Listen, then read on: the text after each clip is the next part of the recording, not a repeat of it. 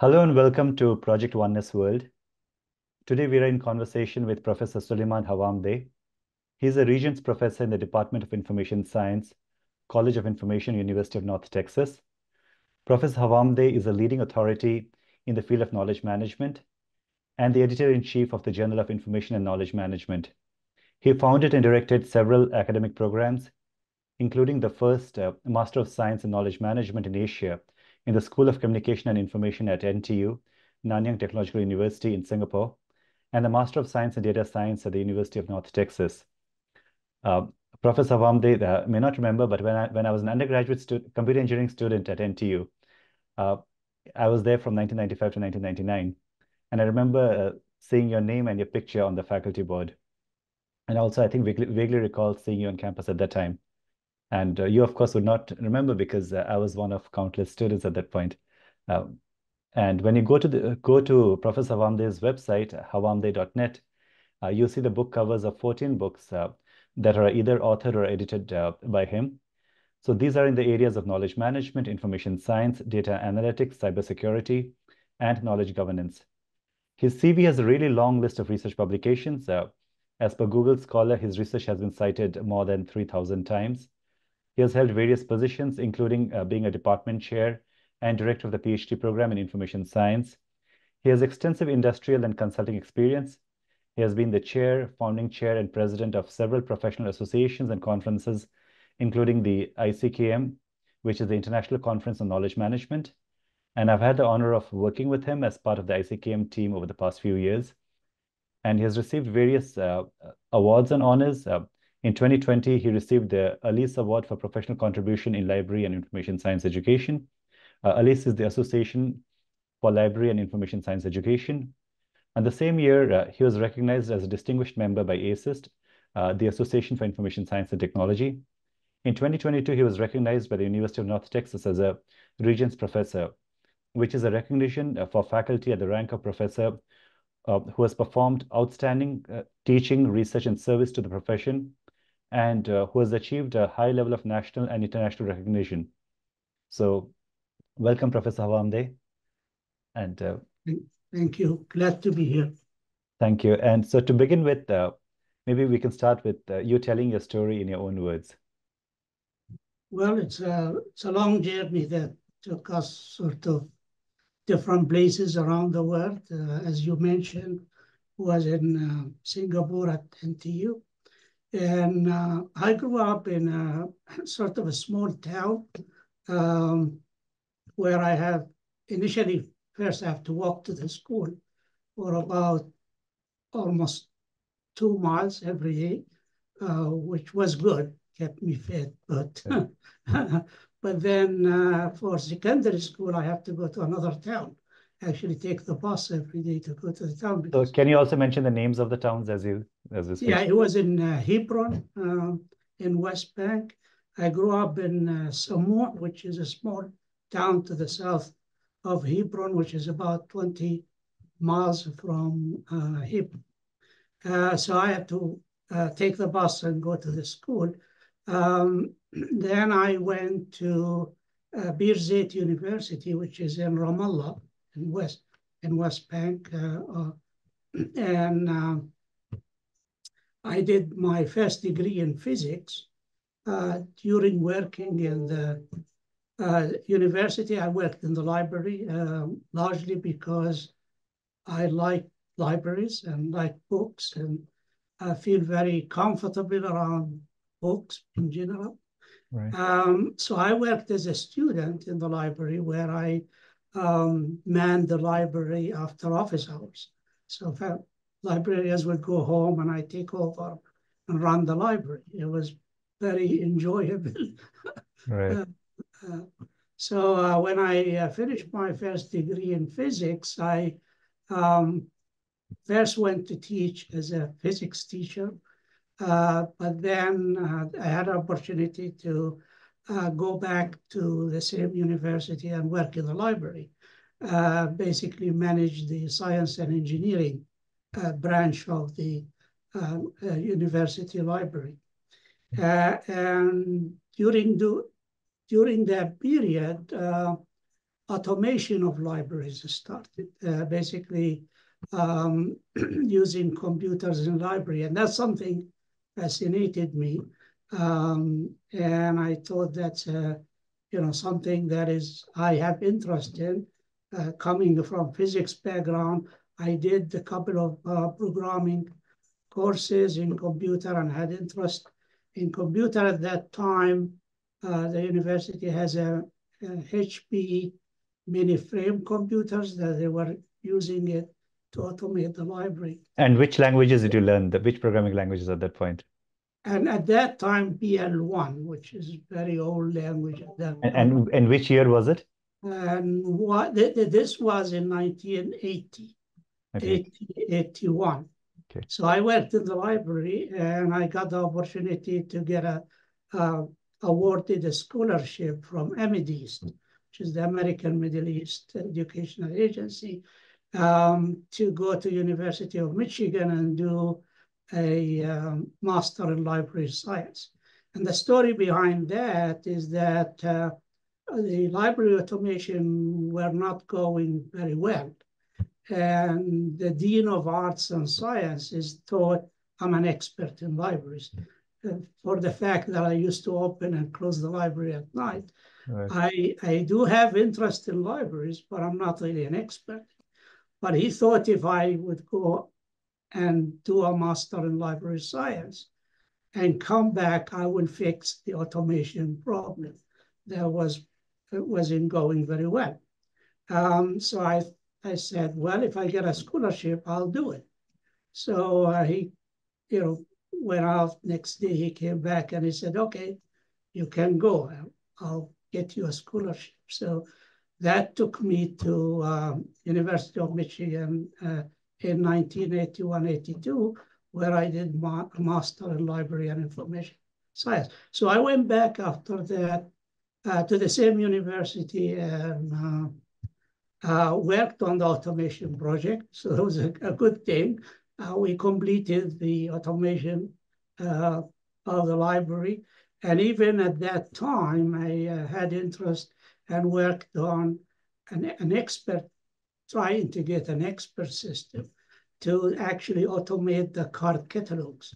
Instead of manually typing them on a typewriter, I was started a small project to automate that process where you could automatically generate the cards for the card catalog.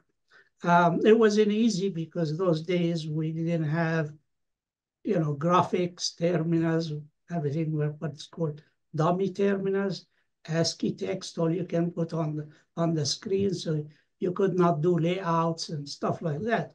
Right. You could print it out, insert commands and all that stuff, and it printed it out, but it wasn't an easy project. So 2 years later, working in the library, doing the automation, I got the chance to go to Sheffield for a University of Sheffield for a conference organized by the British Council. Okay. So I went there and I met Peter Wallet, who was one of the known people in information retrieval. So I dropped by his office and I talked to him and I said, do you have any projects for a possible PhD work? Well, he handed to me something to draft a proposal. And he said, take a look at this. And if you're interested, we can talk about it. So I took it back to the hotel. I read the proposal. It was information retrieval project. The proposal is to create a full text database. And now this is back in 1986. And at that time, there is no documents exist in text forms as a whole document. Everything is pretty much defined as fields and database fields and limited size and all that stuff. Of course, we had back then the bibliographic services like Dialogues and others, where you can do Boolean searches on databases and retrieve bibliographic information, but no such thing as full text database. So that was an interesting project, but I thought I'll give it a try. This is really intriguing. Right. I went back and I told him, sure, I'll work on it.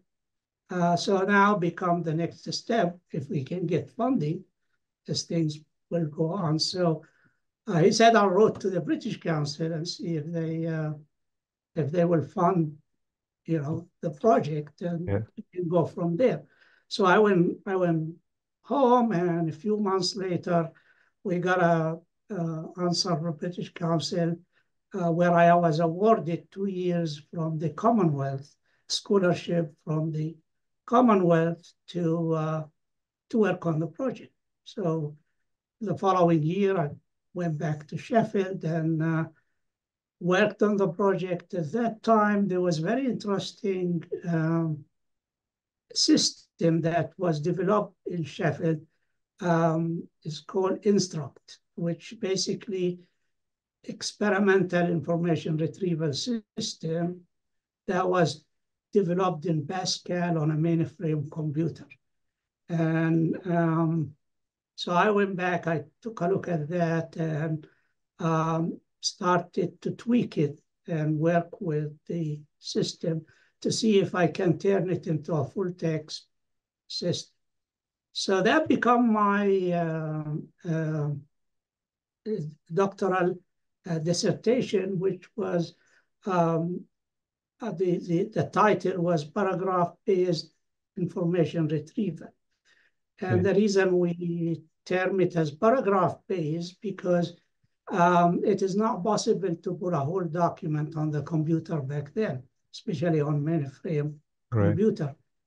And the only way you can think about it is to divide the document into paragraphs and somehow create a structure to connect them together and then create a whole document. So that was the idea behind the project. So I worked on the system. I did all the programming. And in fact, I joined the program there in 87 and 88. I have the first publication at SIG-IR in Grenoble. And it was about using what is the sort of the best algorithms that you could implement for a full text database. Now that's also at that point, free text, where you could search on keywords, is something new. That even the obstacle way there was always storage, because if you create an inverted list and index all the keywords in the text, which today we do it without thinking, at that time that was not possible because you don't have enough storage. If you have 40 megabyte hard disk on your computer, you're the lucky guy at that point. Everything is limited, and we're using CD-ROMs and floppy disks and stuff like that. But there was all this work was done on a mainframe computer. So when it comes to testing the software and testing the product and the algorithms, you need full text documents. So then somebody told me, if you go to the computer department, some of the computer science students wrote their dissertation on the mainframe. At that time, what is called line editor. Basically, the whole document is written line after line, and with commands inserted into the text. If you want to print bold and italic, you will have to put /bold /italic on the screen, and then when you send it to the printer, it comes out bold italic. So that was the time I was working and playing with all that stuff. So I managed to get several documents from the computer science department which sort of formed the base for my testing. So we developed at that time, we term it as the nearest neighbor search algorithm that works with full text documents. And that was my basically research project. From there, I went to Singapore, as you know. So I applied to, at that time, graduated from Sheffield in 1990 and started to look for a job. So I saw an ad in IEEE, Computer Journal, for an Institute of System Science in Singapore, which is part of National University of Singapore. And that institute was set up as sort of parallel or similar to the MIT labs. And the government invested a lot of money in turning Singapore into an IT hub and invited a lot of researchers to come in. So I thought, okay, drop them an email. So I dropped them an email, and next day I got a response from one of the people working there, and he said, well, I happen to be in London, and if you come down for an interview, we can talk. So next day I took the train and met him in London, and he offered me the job right away. He said, okay, that's what we're looking for. And, you know, so I thought, well, great. So I went to Singapore. And which year was this when you first went to Singapore? So that was 1990. 1990. So I graduated late 89, early 90, and a few months later, I was in Singapore working in the Institute of System Science. And the first project I worked on it there was picture archival system. And that was for the Singapore television, which is to automate the images for the news, all the images that the television used for the news. How do you index them? How do you retrieve them? And that sort of thing. Right. So I went on to use the same algorithms, the same ideas in implementing that software. And I remember we had an IEEE conference in Singapore in 1991, where I presented a paper on the project. And we had Bruce Croft, who visited Singapore at that time. And he's one of those big people in information retrieval.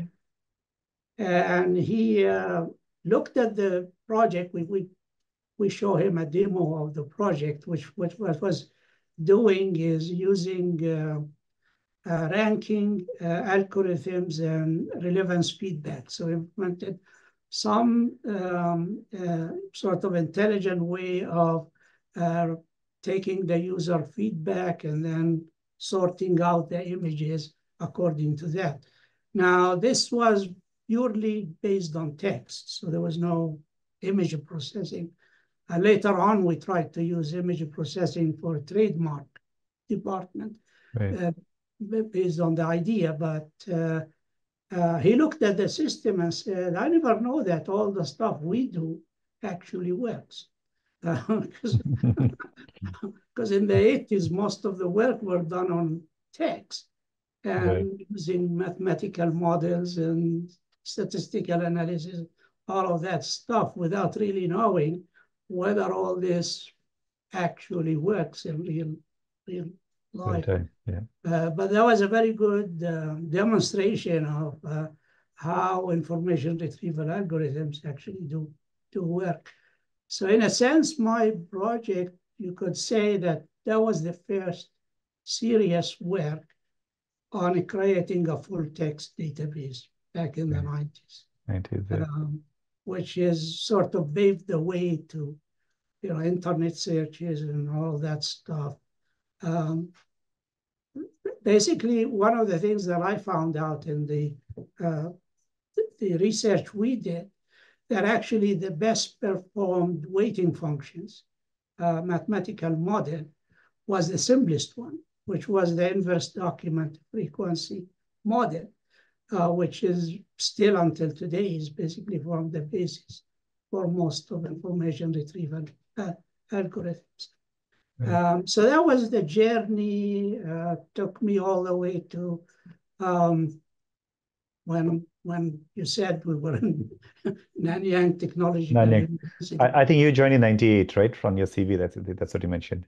Correct. So what happened is in 1990 and 91, in 92, I got industrial project, which is with the NAC Singapore, a Japanese company that put a tender, a bid for the trademark project in the Ministry of Law in Singapore. And they got the project, but they didn't have a product.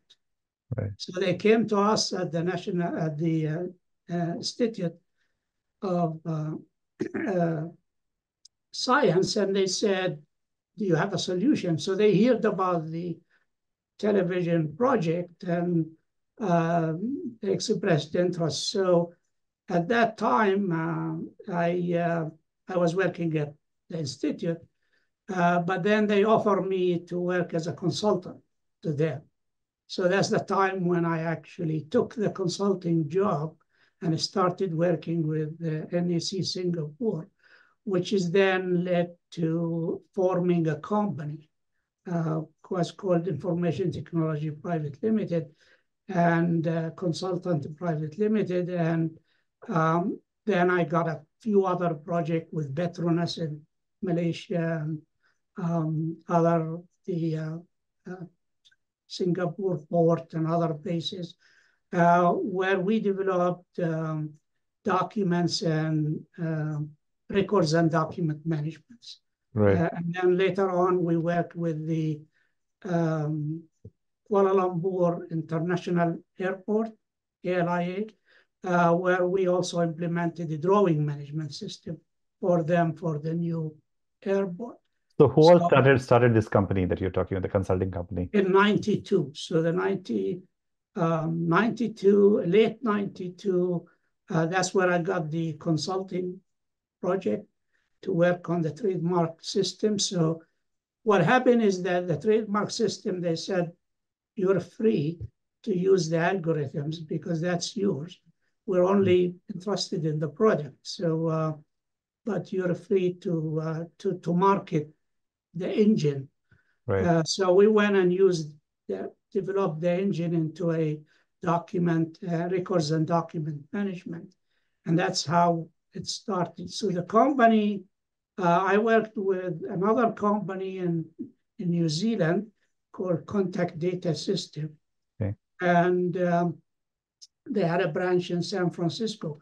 So we implemented several projects in New Zealand and the US as well at that time. And in 1997, we had the Asian economic crisis. Oh, yes, yeah. You remember that? I remember that, yeah. And that was difficult because, economies collapsed. The dot-com bust. The dot-com and the Asian were started in Thailand and then Korea and, all these economies. And we were heavily invested in Malaysia, working with the government on a bigger project to automate the schools, actually to turn the records and document management system, which was called DAX, Document Abstraction and Control System, we term it. And we were planning to turn it into a learning system like Blackboard and Canvas, basically, and automate the curriculum in the schools in Malaysia. So it was a very ambitious, big project, but then the collapse of the economies in Asia, all these projects got canceled. Right. So overnight, out. Yeah. So it became difficult to operate given the economic situation. And we were actually sort of trying to get investors to invest into the product and the software. But that didn't happen because the economic, condition didn't allow that. And so I decided, okay, enough is enough. I sold the product to another company. Yeah. They were interested in the software, so they bought the engine, and I went back to teaching. So that's when I joined. And do you want to mention how much did you sell it for, the engine? About 300,000 at that time. Wonderful. So Okay. 300,000 US dollars. So it was in a big money because the situation were really bad, and I thought that probably, cash flow become a serious problem Right. to sustain a business. That's what forced me to call it, off and go back to academia. So that's when I joined the NTU, where NTU used to have an incubation. Oh yes, incubation center for new ideas. Remember? I remember that. Yeah. And I used to part of that. So Okay. actually, my company was part of that incubation center. So They were helping student ideas turn into possible companies, small companies, all that. To take the ideas and incubate it there, provide some seed right. funding. Yeah. Yeah, and they invited more companies. That's where I joined them, because it was an old building. They didn't know what to do with it, so they turned it into an incubation center. Right. And it was at low rent and stuff like that, so it was very attractive. So that's where and it has a good support, because you have access to students, you have access to faculty to work, and so I used to hire students as well Right. from NTU. So because of that, I knew people at NTU. So when the economic situation when it became tough, some of them hinted to me, "Why don't you just come and And teach. join us?" Yeah. And I used to work with them sort of part-time, because I didn't want to totally cut myself from research and academia. So I continued actually to publish, even when I was running a company. Yeah. We actually, I think I published more when I was running the company than when I'm not. Wow. Okay. And I did consulting to a company in Bangalore for a while, where we also published papers. They were developing that's around 2000, where they were developing a knowledge portal. So we're already into knowledge management and trying to do things that today is like taken for granted, where we have every organization today has a knowledge portal, single login place, and you get all integrated applications. And so that company was trying to do that back in So 2000. trying to create a knowledge a knowledge management system for that. System back then. Yeah, back then.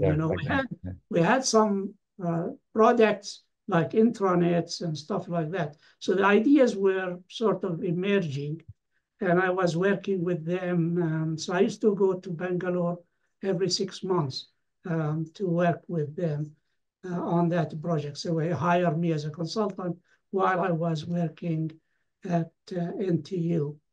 And then in NTU, I started the knowledge management, the master in knowledge management program at that time, which was an interesting venture, because our understanding of knowledge management is that it has to be a combination of academic and practice. So sort of industry. So before we get there, for the people who may not know, do you want to briefly mention what knowledge management is? All right. So yeah. Maybe I should discuss how I sort of got into knowledge management. Right. So as I said, we are developing documents and records management and drawing management. So we're dealing with first coming from automation of libraries and then to document management in general. In early 90s and around 95, when knowledge management became sort of popular, most people perceive knowledge management as an IT issue. Right. And most companies were interested in knowledge management as a document management. So most of people view knowledge management as an IT extension to IT, as what we today probably we look at data science and AI and all these things. Right. Basically, we have a history of chasing those ideas from hypermedia to hypertext to virtual reality to knowledge management. So basically IT industry is always chasing new concepts to get people excited and get involved. So knowledge management is one of those that perceived as a technology and is largely document management. So since we have been there, it wasn't new to us. It was a kind of natural transition to knowledge management. But then knowledge management really came about in the late 80s and early 90s from the realization that actually IT, and I think that in the late 80s and early 90s, there was this drive toward AI and the idea that AI will replace people, technology will replace people. So we have this idea, even librarians were scared to death that we no longer need librarians because we can automate the place and who needs librarians? So they were resisting to technology in general. Right. And at that time, there was this realization that no, knowledge IT cannot exist really without people, and become a realization that people are still the center of whatever we do. And I think like today, when I follow the AI conversation, it reminds me with that time that we sometimes tend to lose focus of people and think that AI will take over and everybody will be obsolete. But that's not true. From historical perspective, the more IT and automation happen, the more jobs are created. Yes, some become obsolete, but more and more are created. And new jobs are created.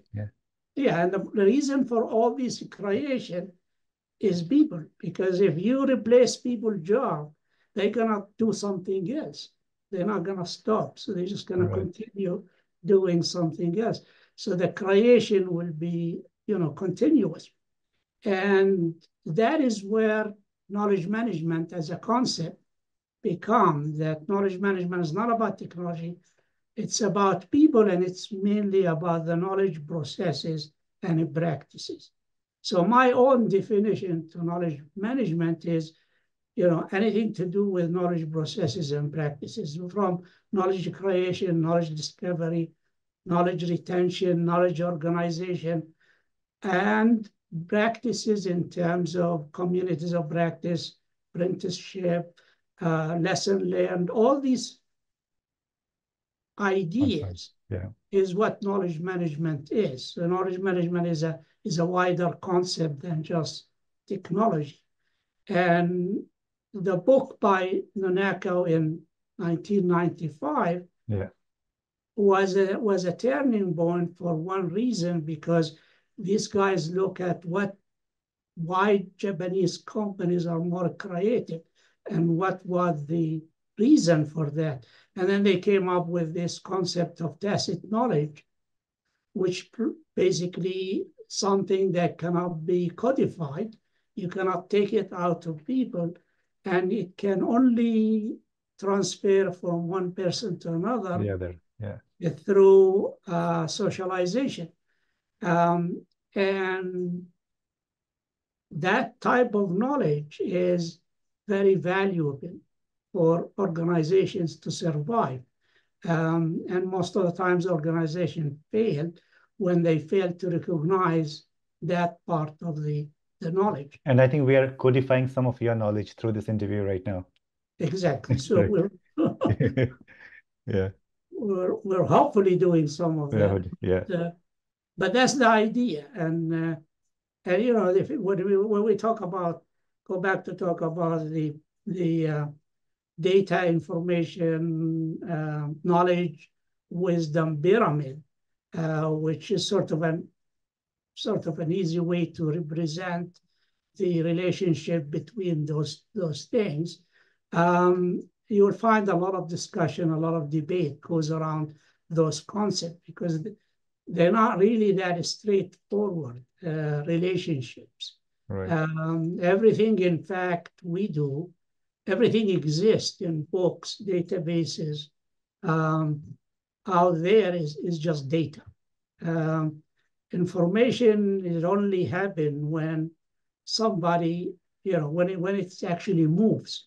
So it's even from the term inform, you have to inform somebody, you have to tell me what you know so I can appreciate what you have. Right. And that time, that what information happened. And knowledge is sort of the action that takes place based on information moving around. And wisdom is nothing more than skills and competencies that we developed over time. And that's why they are insights, in a sense, because the more you do it, the better you get at it. All right. And if you're, you know, anything you do in life, the more you do it, the better you get at it naturally. And that's the tacit knowledge component of it. Right. So would you say that any information which is there in a book, which let's say you've not read, it's on a shelf in the library, that is data? Just data. Just data. Unless someone takes the book and then starts reading it, something. Exactly. And I always use the example of what do we mean by life system? Now we are in an interview. I see you, you see me, and we are on a life system, computer system, hardware. Right. And the way we do that, we can say this is life, is because there is a continuous sending and receiving of information between the sender and the receiver. The minute that stop, information is stopped. Basically, everything is stored at your end is data. Everything is stored at my end is data. If we don't communicate. So there's no information going. Information is a story. If you tell it, it replicates itself and sometimes modifies and change all the time. Because if you tell a story to one person and you ask the 10th person, you will not get the same story. Right. Because everybody will tweak it and change it. And that is the information. That's what we have on social media. That's what we have on wherever there is a social gathering, whether it is, face-to-face or virtual, information moves and people do take action. So when people act on the information, that's when knowledge actually happens. So it's sort of, you can think of static information. Static is data. Anything is static is data. Anything moves is information. Right. Any action is knowledge. And any competency is wisdom. Because the more the life experience is a wisdom, because you gain so much from being there and experience something. As I said, if you bake a cake, the more you bake the same cake, the better taste. The better you get. Yes. Yeah. Continuously, you get better at it. Right. And sometimes you learn it from others, but you can also learn it by yourself, by trial. And if you do it multiple times, you can get maybe good at it. So you don't need to be coached all the time. But coaching is faster. So, instead of I have to do it 20 times to get it right, if somebody teach it to me in 1 minute, is much easier. And that's where become the value of socialization and knowledge transfer. So that's why knowledge transfer and knowledge sharing is one of those knowledge management processes that people put a lot of emphasis on. So I had one more question on this. I read a paper recently where somebody was questioning the term knowledge management. I think a lot of people have been questioning, saying that it's a wrong term, that people don't understand knowledge management very well when you use the term knowledge management. So do you have any thoughts on that as to should there be another term rather than knowledge management? I guess if you want to sort of look at, is it the right terminology or not? It is not, because managing knowledge is sort of, if you think of knowledge as an action, what does managing actions mean? Right. In a sense, but then for the, the fact that it is hard to come up with a very good term for it. You just have to go along with it. But then we have to teach people what it really means. Right. I think its philosophy is another term that is one of those meta, disciplines that is so important to everything you do in life. But is philosophy the right term? The minute you hear philosophy, you might say, well, this is just, so maybe philosophy is not the right term too. Right. Yeah. And knowledge management is probably similar in that sense. But I look at knowledge management as sort of an umbrella term rather than very, exact term. Yeah. Exact term.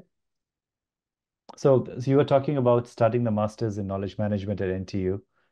So what prompted you to start that at that point?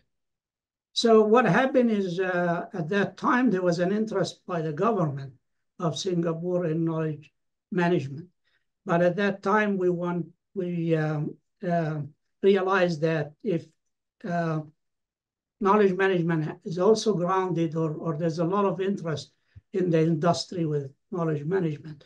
So we came up with this idea to team up with the industry, where we have half of the students sent by the industry and half of the students from the government.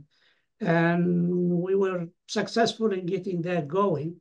So we had half of the students funded by the government and half funded by the industry. So we had funding, total funding for students, where we started with 20 students, 10 from the industry and 10 from the government. And it worked very well. A lot of the students who graduated from there had, the experience of what it means to here and what it means to there. And given the fact that Singapore runs as a company, Singapore government as a whole runs as a company. Yeah, www.sg, right? That's right. So that gives the students the ability to adjust, and they didn't really see much different.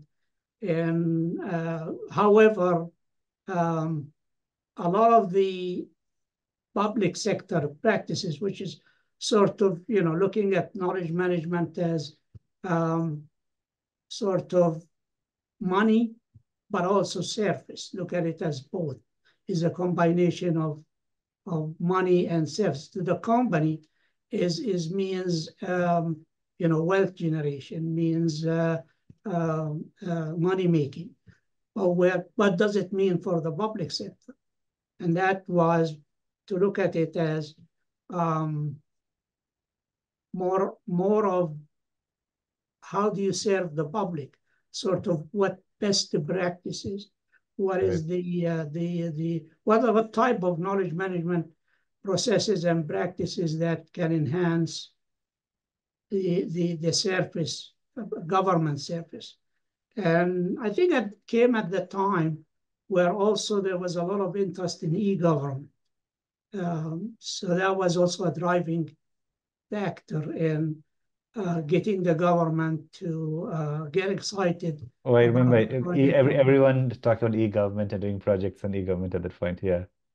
Yeah, at that point was very important. And I remember e-commerce and e-government both, I think. That's correct. And I remember I gave a talk at in Tunisia in 2005 for the United Nations Conference on Information Society. And my talk was about knowledge management and e-government, using Singapore as an example, because Singapore was one of the pioneering countries in implementing IT and implementing e-government. So that presentation was very relevant at that time, looking at most countries around the world were at that conference very interested in, how do you use technology in governments, because it was largely a lot of government people attending the conference, and I did a talk invited by the Tunisian government to give a talk, largely because of my writings at that time on the information society. I published a book at that time, published by McGraw-Hill about information and knowledge society. We started to discuss also about all the issues that related to the use of technology, because there were also concerns about the use of technology and even concerns about the use of internet at that time, in terms of privacy, in terms of security, now those issues didn't go away. We still have, actually more important now than ever. But in the early stages, when you talk about, going from nothing to suddenly getting people to sign up and automate processes, it's a big task, and everybody was interested. I remember talking to a lot of people from different countries at the conference, and they were all very interested in how do you deal with getting more people to participate, except, of course, for a lot of countries, like, developing countries, they don't even have electricity. How are you going to talk about e-government? Due to those issues. So then mobile technology came along. At that time, we didn't have that idea where people could have mobile technology and even use,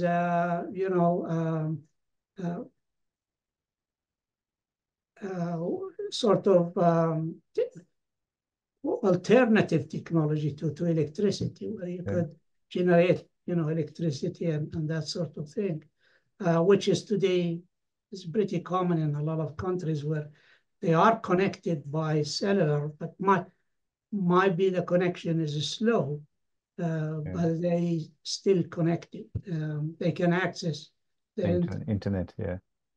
So interesting, because I was in Jordan last year, and I had to go and do some services with the sort of government there. And then I found out that they actually mandated that all services has to be electronic. But then not everybody have access to internet and that sort of thing. So as a result, you have now specialized entities that do it for you. So you go and pay to them, and then they connect and pay on your behalf. So you don't have an access, they'll do it on your behalf. because the government mandated that everything has to be electronic, like paying electricity bills, the water bills, doing, any service you have to do with the government. You have to log in and do it online. They don't want people to handle cash or checks and stuff like that. So But it not is everybody connected. So then you have now people who do it on your behalf. so it is digital divide and then some entrepreneurial solutions to bridge the digital divide, Exactly. right? So the interesting thing, you could have a van and somebody sitting in the van somewhere there on the side of the road and Right. have a sign there, and you can walk to them, and then you pay them, and then they'll log in from Right. their phone Yeah. and do it for you. Yeah. So that's the kind of interesting things that are happening right now. And also earlier you mentioned in that you had the hard drive that you had was like 40 megabytes, I think one of the earlier systems that you used, right? And I remember when I was in NTU, most of my seniors had like I think 840 megabytes hard drives. And I bought my first computer that time in 1995 with 1.6 gigabyte. And people thought like, what are you going to do with so much space? And now we have like terabytes and all that, and it's still here. Well, interesting, because I worked with a company in New Zealand called Right. Contact Data System, and they were actually a spin-off of IBM. Two guys who worked for IBM, then they spin off and started their own company. And the first time I visited them in Christchurch in New Zealand, I walked into their office, and then I saw a small device on display in the lobby. And it's like a small refrigerator, basically. But on the front of it is engraved 4 megabyte of storage. Revolutionary in storage, 4 megabyte. Wow. It's like so. So how things evolved over time. Yeah. But I did work with 40 megabyte hard disk for the trademark project in Singapore, where we actually started the implementation on a LAN, local area network, not an IBM frame, but rather on PCs. Right. Those PCs were delivered, and they were 386 with 40 megabyte hard disk. And at that time, they were revolutionary too, that you have 40 megabyte That hard hard drive. disk, Yeah. and you can store a lot of information on it. And now you're connecting them together with a server configuration. And three at six processors. So, That's right. good. And Yeah. then we took a project with Petronas, the oil company in Malaysia, and they wanted to automate the safety and engineering manuals, the manuals that they normally print and Right. ship to different, places. Now they want to convert them into text and put them on a CD-ROM and send them out as a CD-ROM rather than um, uh, printed manuals. And we did that for them. So we automated those manual, converted them using OCR, optical character recognition, and converted them to text and printed them on a CD. It took us a week to cut the Yeah. CD, Wow. because with that time we had a Philips CD writer that kept heating and breaking down. So it rise like halfway and break down because it overheat. So I can imagine the CD writer was that big with Yeah. an engine that heats up. But when we successfully cut the first CD, was a party. It was like, wow, we did it. To put So a yeah, so how did you get from Singapore to the US? So what happened? I was working at UNT, and I got a somebody contacted me from University of Oklahoma. So I wrote my first book on Information and Knowledge Society, which was also that book adopted as a textbook by one of the lecturers in the Harvard Business School. So he was using it as a textbook for a couple of years. And so I wrote that book with Tom Hart, who was a professor at Florida State University.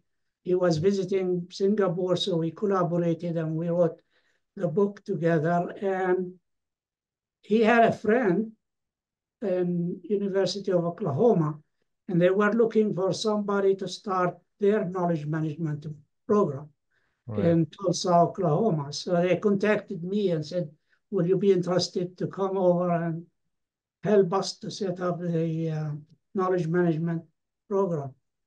And at that time, I said, "Sure, why not?" And so that's how I made the journey from there to the U.S. To the U.S. So taking you back a little bit to your childhood, right? So what were your childhood years like? Like who all were there at home? What did you like doing as a child? Pretty much reading and writing. I was always interested in. I mean, I used to read a lot of books when I was young, and that sort of things. That the reason was I sort of become interested in libraries and library automation and knowledge management, and sort of those things sort of happen as nothing you planned. It's just like, you go from one thing to another. It just happened to be the right time, the right place, and you do those types of things. So basically, I had at some point interest in painting. Oh, you had an interest in painting? In painting, so I did a couple of oil paintings at some point. I still have interest in that. When, if I have the time. Now I don't have the time. Maybe when I retire, I'll go back and that is amazing. So we both shared that. Like I had done these two paintings that you see. You did that one? Wow. I did both these, these two oil paintings. That's amazing. That's good. Thank you. No, I didn't know you paint. So that's interesting. So that was when you were a child. You used to paint since then, or was it in college? It was early. I probably in the high school, and then at the university. So high school was in West Bank that time. Yeah, I mean, it was like a spare time when you have time to kill. Right. You'll do, but I did physics, and physics is not easy. So between physics and other things, you can find some time to paint. But it is one way to be less serious. To be less serious. Because it's, when you're doing physics, you're sort of logical in everything you do. So painting could be the kind of way to not to be serious and look at the creativity from different angle. That's how I would look at it. No, I think that's really interesting. And did somebody teach you, or were you self-taught? I had sort of followed the art, what sort of like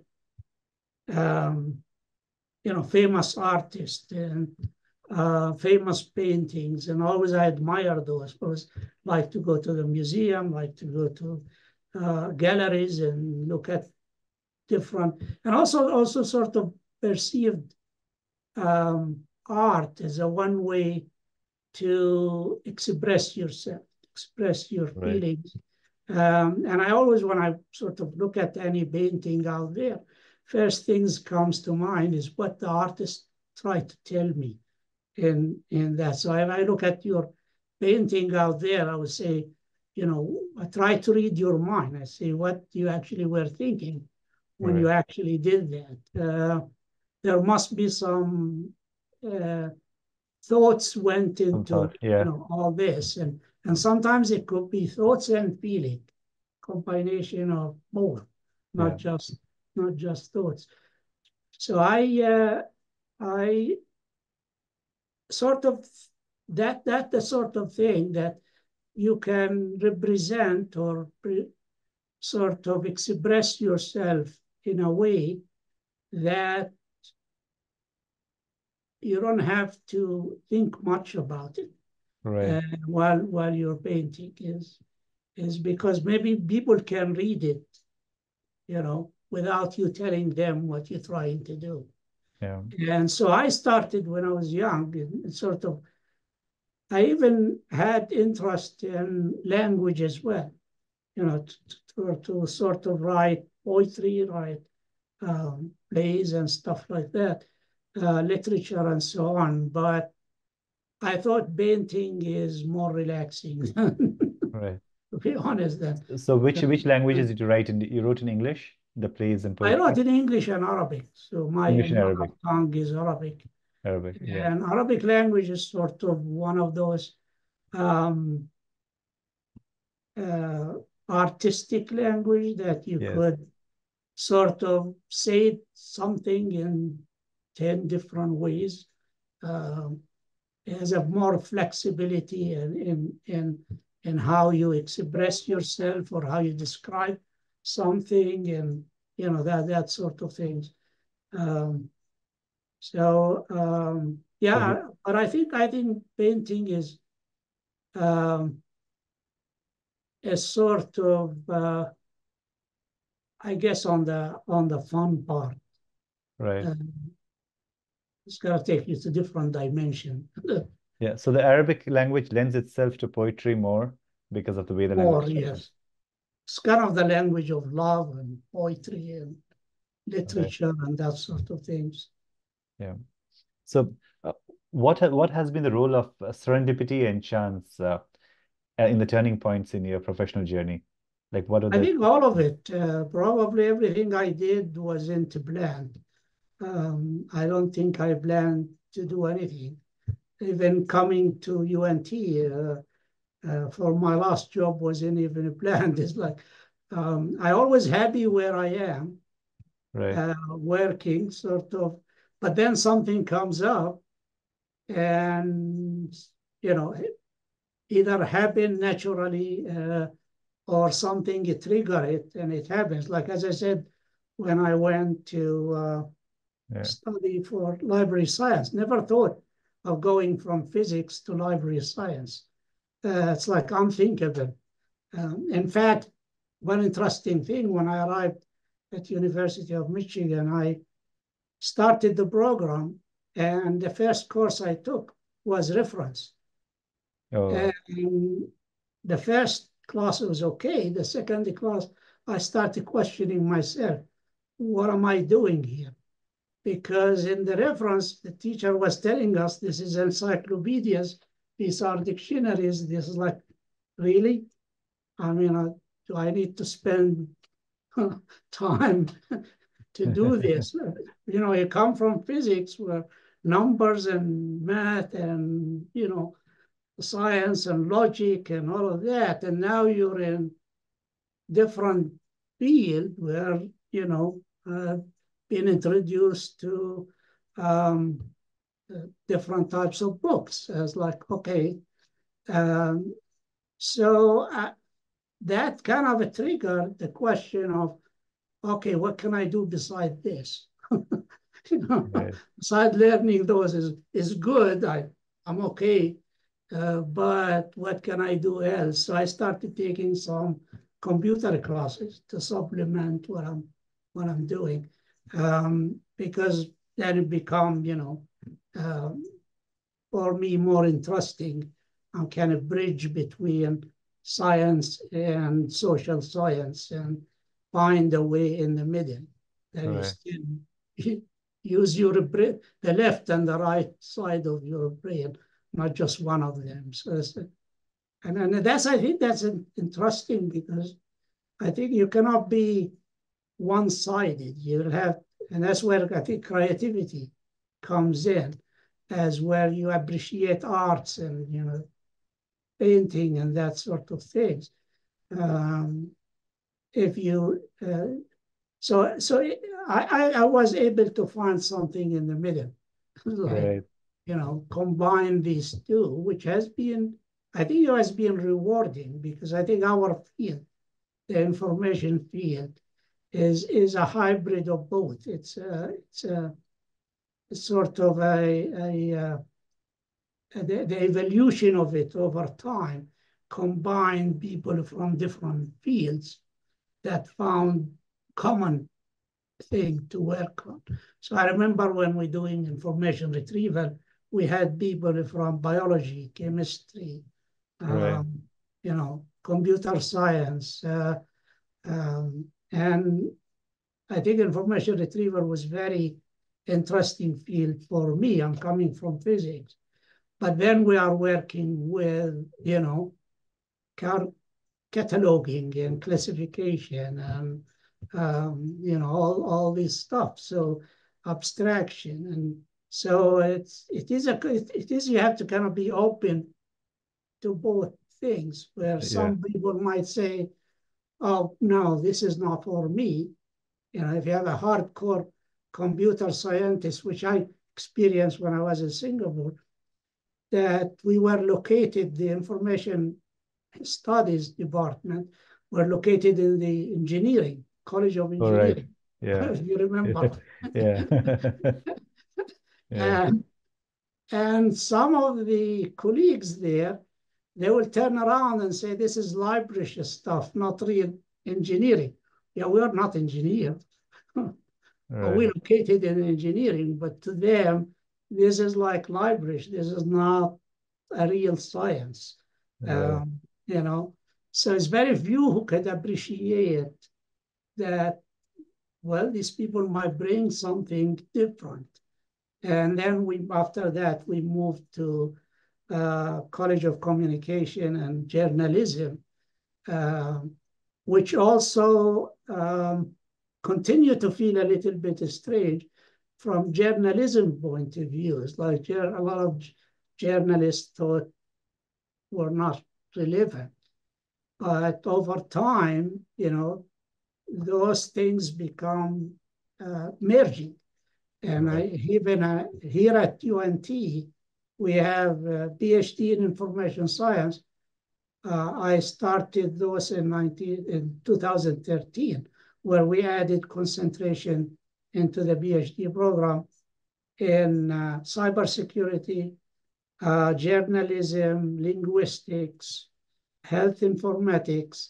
You're just combining a lot of things. And data science. So students can still do information science with a concentration in those areas. And we have more people in these departments who didn't have a PhD. They subscribed and worked, and we still have, you know, those concentration and those students specializing, coming from these disciplines, doing information science with concentration and specialization in these areas. So now we can see more commonality, more relevance than what we had before. So yeah, it is interesting field that, you know, as an interdisciplinary field, become more and more interesting. Yep. So who are some of the people who have influenced your work? Oh, I think the early people were information retrieval people. Mainly Salton. Back then, I remember the first paper I presented was in Grenoble in France, in CIR, and I had tough questions from Salton back then. Gerald Salton. So he was a tough person. But that make me appreciate, that if you want to be in this area, you have to, be up to the task. And so people like Bruce Croft,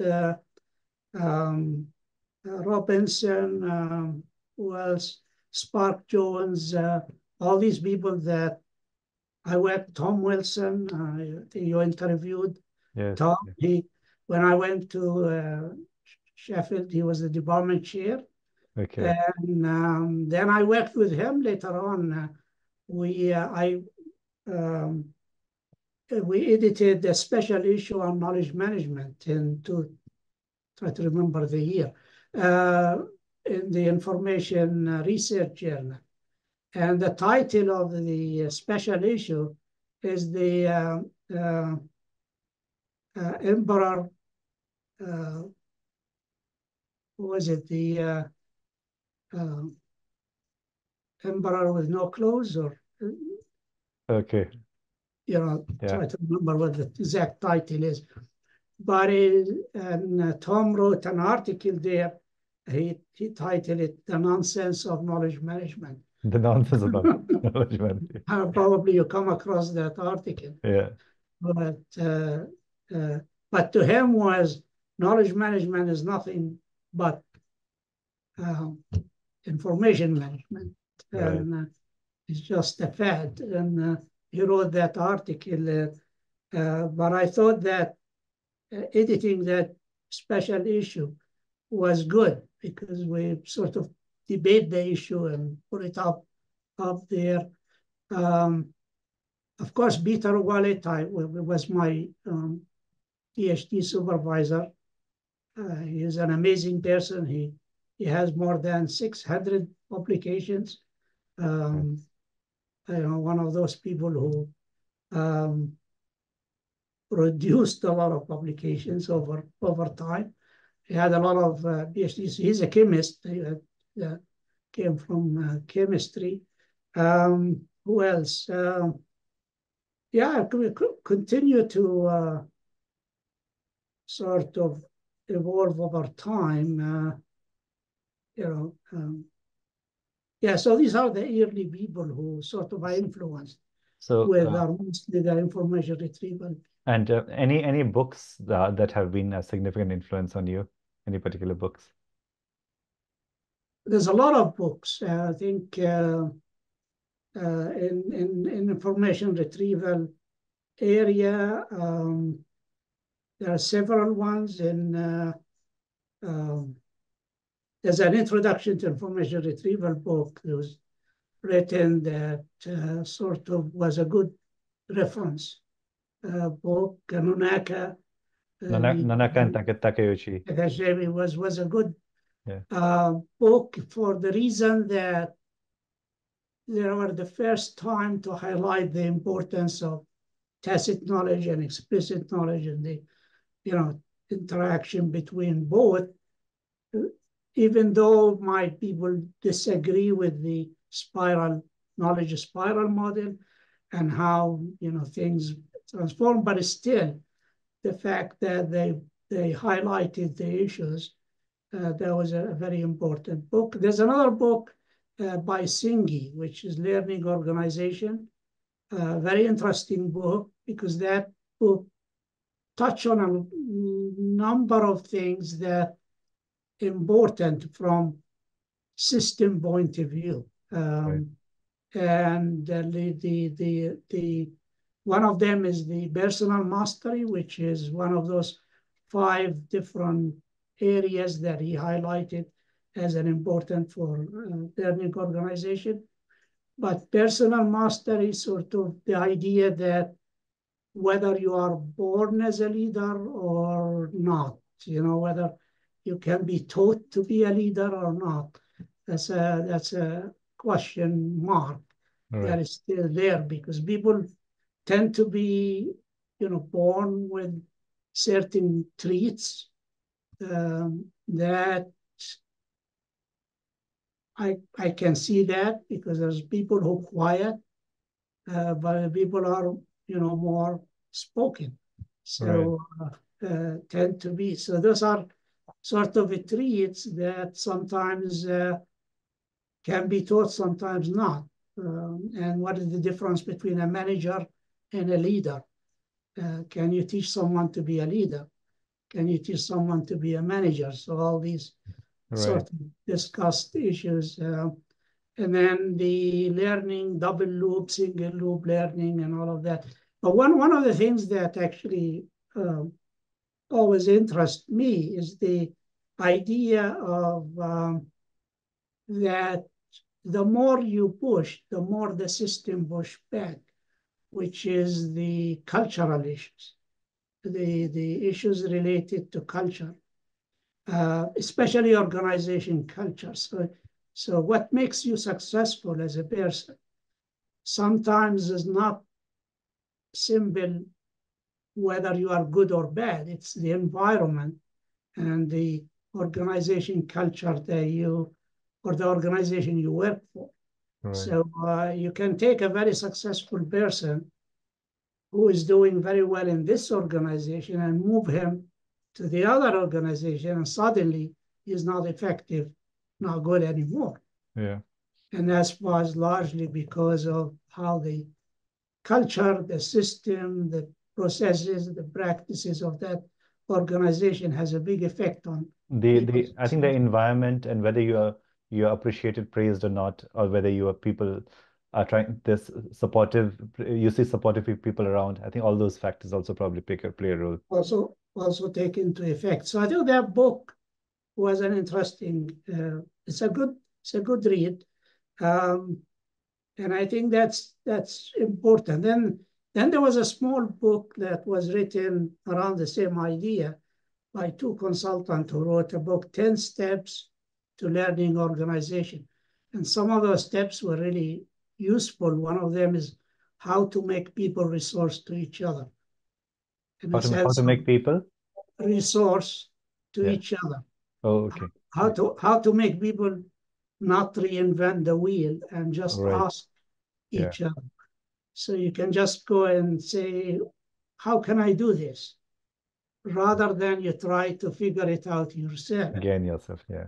And that's very important in making people successful, which goes back to mentoring, and so on. So yeah. So any particular incident or incidents which really influenced you? A lot of those incidents, probably a lot of the things that I talked about were incidents that did influence me in a big ways. Professionally, I think it's a lot of the things that I did, whether research or teaching or sort of, happened for a reason. And that reason, as I said, is not bland.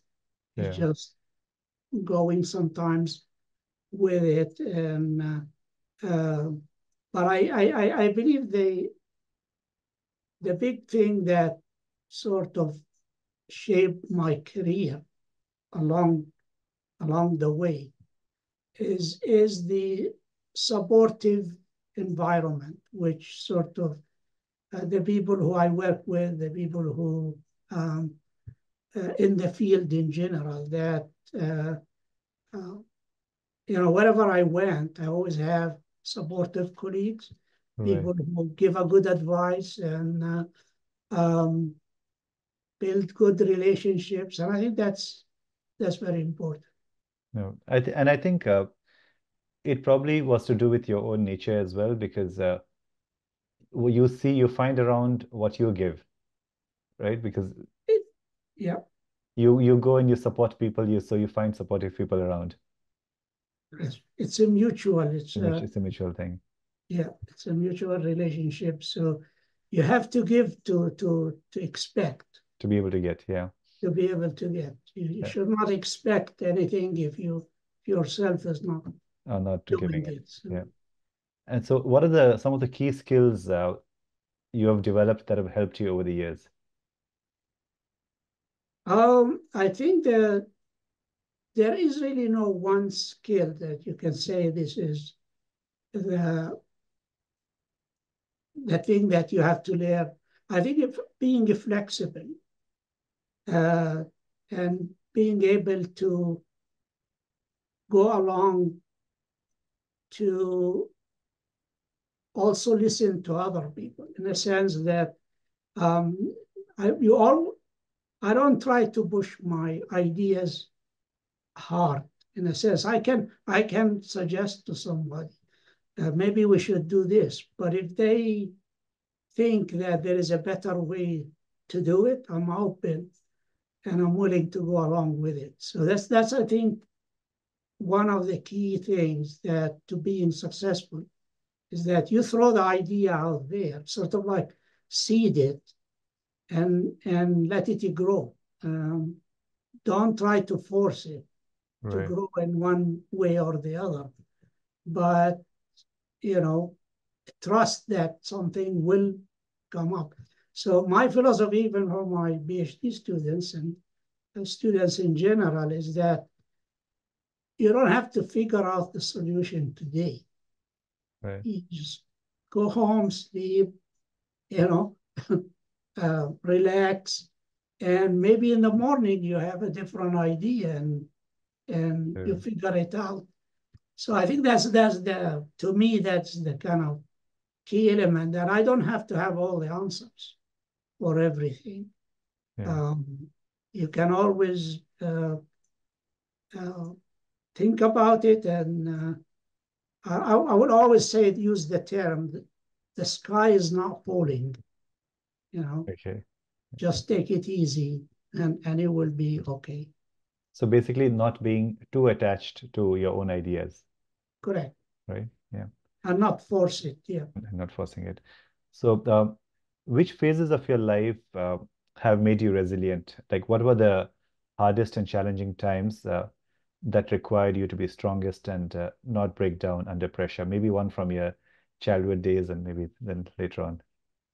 Actually, that's an interesting question, and it is a good one, especially when you're in a managerial position, leadership position, and when you encounter a lot of problems. You might encounter somebody walk into your office and scream at you, unexpectedly or something like that. The key to me is that always is to be resilient, is that, as I said, is things that it's not the end of the world. The attitude, developing a good attitude toward people, and not. I always sort of look at people as you're like looking at your fingers. If they were the same length, you cannot catch anything. So the fact they are different length is big for a reason, because they give you strength. And if I'm working with other people, looking at other people who are different, I look at it as a strength. I don't expect everybody to do the same thing. And that sort of give me different perspective of things, to say that,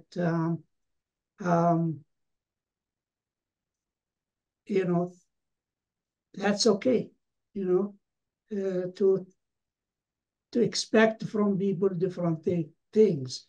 And it's the collective of all these that what makes the difference. Right. Because if every one of us do the same thing, then there is really no differentiation.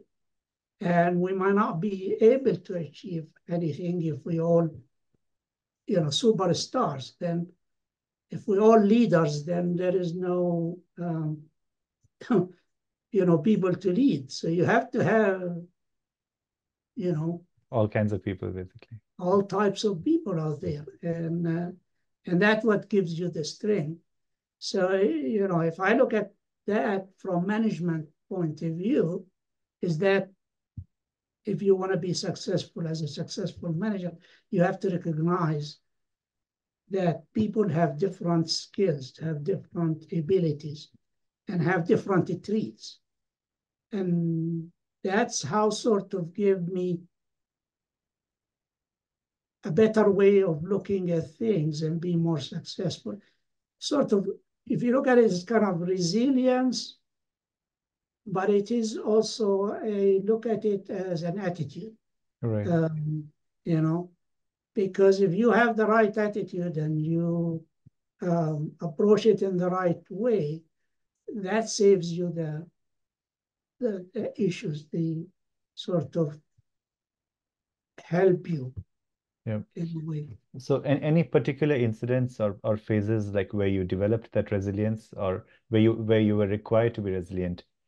Can you think of or describe any hard or challenging times in your life? I guess the hardest part of your life is whenever you are going from one environment to another and you don't know what to expect in your a new venture. Right. It's like, me going to England to Singapore or coming back to the US. And you don't sort of you don't know what to anticipate out there and what sort of expectations from you. So those are kind of areas where you have to be confident of yourself. It's basically believe in yourself that I can do it. I can be up to the challenge. And other than that, I think once you adjust, figure out your space and you're comfortable with your space, you're okay. But I think in between is the difficulties. So one more thing you mentioned was that resilience is like an attitude of seeing things positively and seeing people as different but important. Uh, how did you develop that attitude? Do you have any recollection? Like, how did you get that positive attitude? I don't know. Like, I don't know how I arrived at that, because some people always tell me you don't get angry. It's like right, I've never seen you angry. I mean, a lot of people, even when I was department chair and program directors, people would always mention, how come you keep your cool and not get angry? And I tell them, I don't know. It's just I think sometimes it's not worth to be angry. Life is right, short. right. Yeah, That's how I look at it. It's like it, as I said, I look at things like the sky is not falling. yeah, There'll be another day, you know. yeah. Um, I think you cannot also take it too personal. If you take anything too personal, you get into trouble. Then you're in trouble. Yeah, Because most people get into trouble when they become so attached to their ideas or feel they are, they cannot take the criticism, for example. yeah, And then that's a problem. I mean, you have to be open for criticism. And you can turn it around and make people realize they were wrong if you don't react to it strongly, if you don't, take it personal and do the right thing. I think people turn around and say, I was wrong. right. Uh, Yeah. and that's I think my perspective on life is come from the idea that there will be another day to live and life is short. Right. And the way I like to look at it is, I think in terms of giving versus getting. And a lot of times, if we think of a life as giving, right, or doing or contributing, then we are fine all the time because our job is to contribute. But if we think of a life as getting, that people should be doing for me, or I should be getting this position or this promotion or this whatever, this article published or whatever, anything that you're thinking of getting, right? That's when you get angry and disturbed and all that, because you are badly trying to get and you're not getting it. But Right. if your job is to just work and to keep doing your work, then there is nothing much to be disturbed. That's true. And sometimes viewing things that as an entitlement is a problem, Entitlement. Yeah. because I'm not entitled to anything. Why should I be entitled to anything? Right. So sometimes feeling that sense of entitlement and people owe you, Owe you something, right? for one reason or the other, I think it's a problem. Even working with the students, if you expect your student to do something and they fail to do it, you cannot be just sitting there scolding them without understanding why they failed to deliver. Right. Yeah. The sense of entitlement, because I am your professor, you have to do something. That's not correct. And I think that the same for any other things in life. No. Your employee, your staff, your faculty, even work as a manager in a company, the same thing is if you willing to listen and give and take, I think that normally I'm not saying that works all the time, because in some cases obviously it doesn't work. But that doesn't mean if it doesn't work once, it's not going to work all the time. Right. So you cannot generalize. Generalization is also, a problem. One of the things I think also the problematic is that,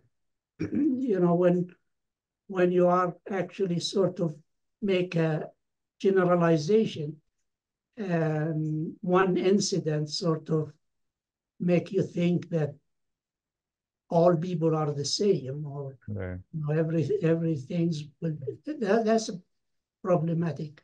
Doing away with certain mental models is also very, very important, because we as a human seems to very easily develop certain mental models and not get away from them. And we try to force fit that mental model into new circumstances where they may not apply, It doesn't work. right? Yeah. Rather than being And open. some of those mental models can be negative. You might inherit some of those from other people. It's not even yours. Right. It was communicated to you and you never question. And that actually can be problematic as well. And I think some of this stereotyping and what people disliking other communities or groups of people and all that comes from some of the stories we might have heard growing up. And then you use those stories as a models to judge people a lot of the times. And I find a lot of the times when disinformation spreads, right? Because the confirmation bias that you have as a result of those growing up things and those mental models fits with whatever is happening. So you don't try to see all perspectives and you just try to look at one thing and then reach a conclusion, That's true. right? That's true. And I think Singhi talks about some of those in his book about mental models and, stereotyping as well, because those uh, can be inherited and become sort of problematic over time. Right. And you should be able to question those things. And as I said, generalization normally is a problem. Because of one incident, you cannot assume that is going to be always the case. Yes, yeah. So what is something you wish you knew earlier in life? A lot of things. I would probably, done more in certain areas. If I would know, largely, I would say not much on professional in terms of, where the profession is or where we're going with that. But a lot of it on relationships with others, because I think if you would know, you would approach things differently that maybe make a big difference in the way you talk, dealt with people over time. And I think that's always the human aspects of it that I believe is the most important one, because sometimes we make assumptions, right? So we can, in absence of information, which is sort of a sense-making model Right. problem in information retrieval. And I saw your interview with Darwin. Right. It's very, very interesting. You have an information gap or a knowledge gap. You have to make assumptions that, and of course, I always say if in knowledge management, like when HP CEO said if HP knows what HP knew, now we will be much better company. The same if I knew, a lot of things that probably I knew, but I didn't know I know it at that time. I would have done much better things in life. And that's where you made assumptions, and those assumptions might be judged things wrongly. Right. And if I would have known, I would have done it differently. You want to give any specific example, like what kind of assumption we make and which could be avoided, like in terms of when you say don't make assumptions? Well, I think it's in terms of like precise examples, and number of maybe from management point of view, where you sort of make a decision and say program development or creating a curriculum or, that sort of things. And if I would have knew more about that, I would probably done it better. Okay. That sort of things. But it's also if you would, have ask somebody to do a task, and it did not turn out the way you expected it. Maybe you did not recognize certain things that at that time you didn't really know very well what those things are. And if you would have known, then you would have done it differently. Right. So you talked about some of your values. So you want to talk about any specific life principles or values that you follow, or what are your life lessons? Fairness. I think that's the thing that I always believe in, that you do the things that right and leave the time to judge. That's my sort of principle in life, is that fairness and justice is such an important elements in life. And what you always try to be, you try to be fair, and provide equal treatment to everybody, and be fair in general to anything you do. And the way to do that, of course, it's difficult to judge, whether you actually being fair or not fair. But there is one thing that is whether you're doing the right thing or not. Right. Basically following the rules. For example, if you're a manager or a program director or a dean or something, you just follow the rules. And the rule is the rule. You can't, it might be a fair rule or not fair rule, but that's not you to judge, because it is the safest way to go about. You know, ethics is very important in life, and ethics is very hard, something hard to define. Right. And we all, strive to do a good job and uphold ethical values. But then how do you define ethical values? Who set the definition, Yeah. whether this is ethical or not ethical? That is difficult, but there is a way to go about it, is to follow the rules So and do the right thing. if you're following a rule and you know that the rule is wrong, then what do you do?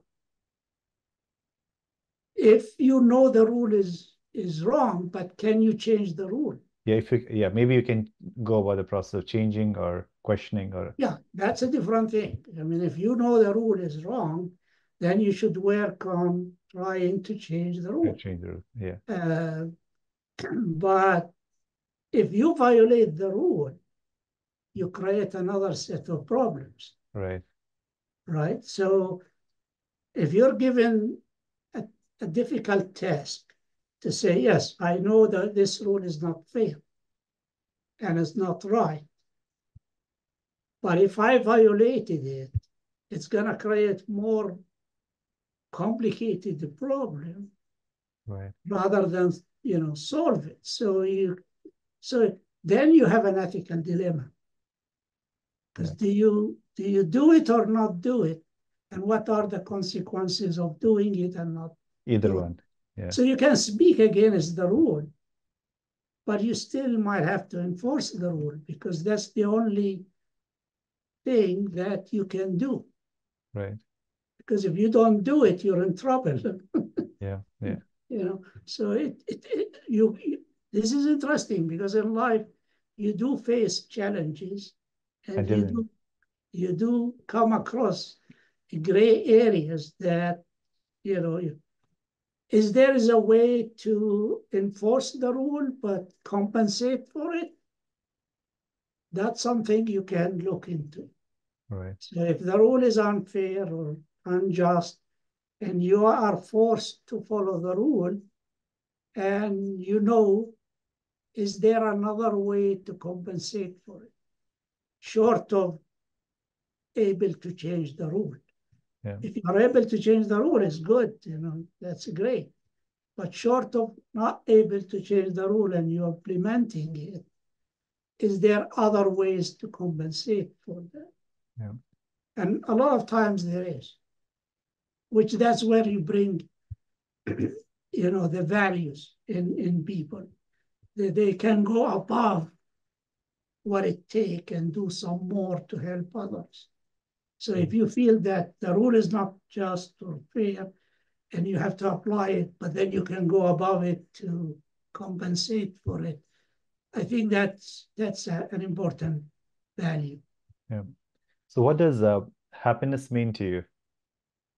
Sorry? What does happiness mean to you? Happiness. Oh, what happened? Happiness. Happiness is to see other people happy. I derive happiness from other people happy. If the people around me are happy, I am happy. If they're not happy, definitely I'm not a happy guy. That's lovely. And what are your goals now? I to do as much as I can while I can, because I think we are getting older, and at one point where you just cannot go any further.